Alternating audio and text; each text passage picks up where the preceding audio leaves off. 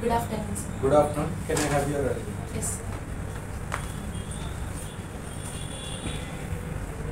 Yeah, Madhavi, introduce yourself. It was a pleasure to introduce myself. I am Madhavi. I am from Ongol. My family have 4 members, including me. I have done my Bachelor's of Technology in the stream of Electronics and Communication Engineering from Lekkeredi College of Engineering in Vijayawada. I had done my main project in the effective way of detecting underwater mines using machine learning. And my strengths are I am a great team player and a hardworking person. Hobbies are to do dancing, drawing, and playing badminton. And my short-term goal is to place in the software company, and my long-term goal is to get a good position in that same company itself. That's it. Can you tell about your home place, Ongol? Ongol is famous for the bulls. You already know that Ongol, like that Telugu saying, and it has the place called Chimakutti. It has many mines itself, where the mine digging takes place. It is famous in the Andhra Pradesh itself. Okay. Right. Let's discuss about the Java because you have mentioned in your resume. So you have learned only core Java. Why not HTML? You did not mention any of those things. So I'm learning HTML and CSS. Okay. Right now in the running. Yes. So why Java is platform independent? Java is a platform independent programming language because of the name Vora. Write once, run anywhere. We can write the code and it can be run on any operating system like Windows, Mac, Linux, etc. And we can get the same results in every operating system. Why Java is secure?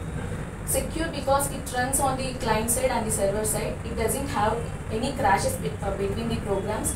It can control the virus and some other problems, tampering, impersonification, etc. So it is very secure programming language.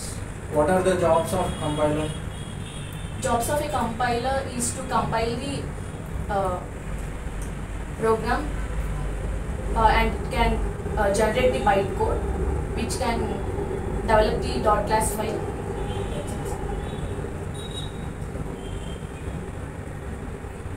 What are the types of operators we have in Java? Operators which can perform the operation on some operands like 1, 2, and 3. We have some operators called arithmetic, relational, bitwise, logical, increment and decrement operators in Java. How many operands are required for ternary operator? For ternary operator, we require 3 operands. What about first operand in ternary? It's expression 1, expression 2, and expression 3 we call it. What is the output of the relational operators? Relational operators outputs true or false. Okay.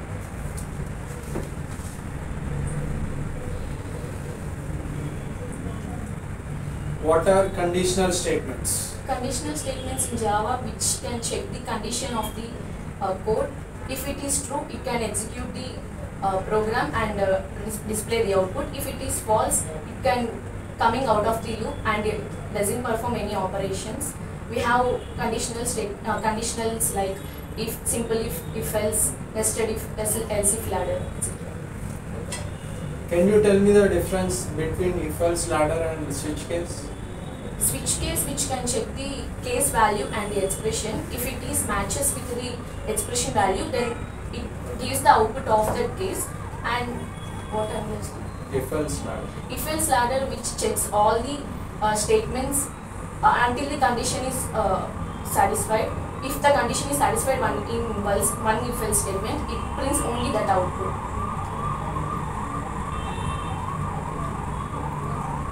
What are looping statements? Looping statements in Java which call as it can act as a control statements. Looping means it iterates the operations. We have the looping operations like while, do while, for loops. We have 3 loops in Java.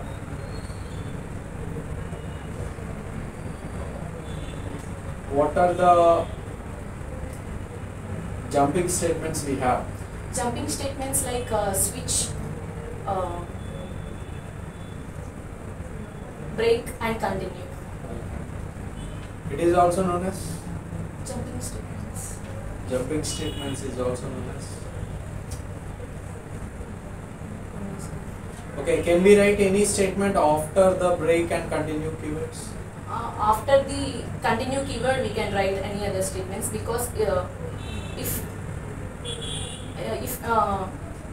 break also we can continue the another statements, because if we give break, it doesn't print that statement and prints remaining statements. I think we get compile time error. Do you know what is the name of the compile time error? If I write the statements after the break and continue, End of the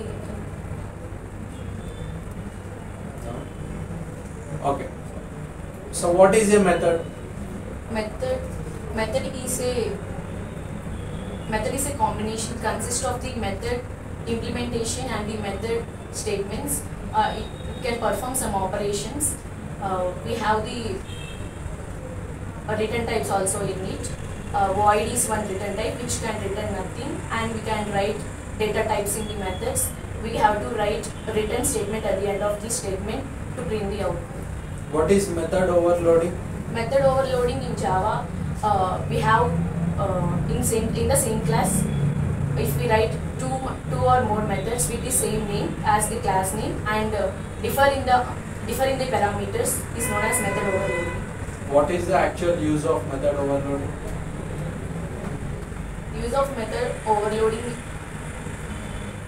code reusability and code readability. What is compile time binding? Compile time binding is the binding of method formal statements and method implementation statements based on the method name at the time of compilation. It's known as method binding. What are global members? Global members are we also called as the global variables. Global members which we can declare inside the class and above the main method, which can use for the entire code itself. What is difference between static and non-static? Static members we using the keyword called static. For the non-static we don't use any keyword. For the static block, static itself creates a memory. There is no need of JVM. But for the non-static block, JVM itself can create a memory by using a new operator. So how do we access the static members? We access the static members while we are giving static keyword.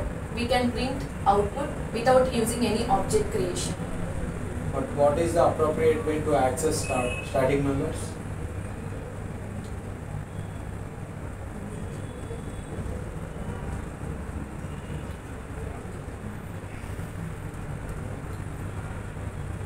Can we execute anything without before main method? No sir, we can call them with the object creation, so we can. Okay. I think we can execute before the execution of main method with the help of static initializer block. Yes. When it is executed, static initializer block? When the class loader is calling all these static members, then it executes the program. So how to access non-static members? Non-static members can be accessible by using the new keyword. We can create an object for the non-static members. For that object, we can take the output from the code. What is constructor? Constructor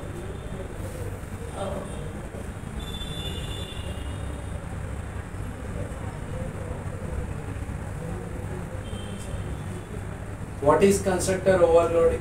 Constructor overloading, it is a problem which we can call as the diamond problem also. While while it is calling, it gets the ambiguity for the which method will be called, because we are inheriting two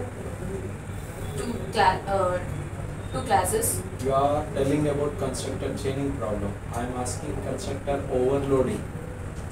Constructor overloading is also same like as method overloading, which we can call as two methods of the two constructors of the same name. You have little confusion over this. Let me tell you. Constructor overloading is about creating objects of the same class. Creating objects of same class. Like Nokia will be having the different version mobile phones of the same brand, Nokia. So in the same way, constructor overloading will be helpful to create different versions of the same object. Next, what is this call statement? This call statements which we can use for that class only, for that class objects we can call from by using this call statements. What is supercall statement? Supercall statements can be used for calling the previous superclass objects and superclass variables. What is inheritance? Inheritance in Java, it is very useful in Java, which we use for inheriting the properties from the superclass to the subclass or the parent class to the child class. We are having the code reusability and code readability for the inheritance. We have 5 types of inheritance: single inheritance, multi-level inheritance, hierarchical, multiple, and hybrid level inheritance. Can we achieve multiple inheritance? By using implements interfaces, we can achieve the multiple inheritance. What is diamond problem? Diamond problem is also known as constructor overload, constructor chaining problem. For calling the same constructors at the same time, we can get this problem. The compiler doesn't know which constructor to be called because of the same means.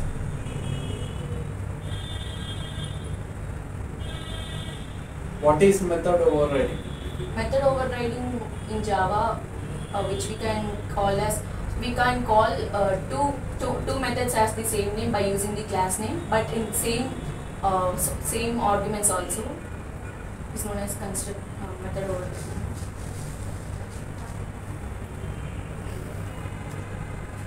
What is abstraction? Abstraction means it hides the implementation of the code and gives the main output of the program, shows the important information of the program. So how can we achieve abstraction?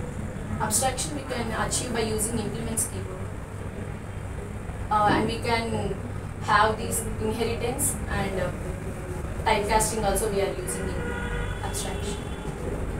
What is upcasting? Upcasting is nothing but converting the subclass object to the superclass object. What is downcasting? Converting superclass object to the subclass object, but it is not possible in Java. What is class cast exception? When do we get?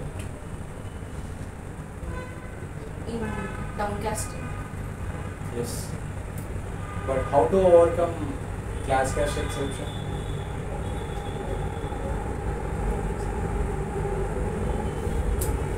Very good.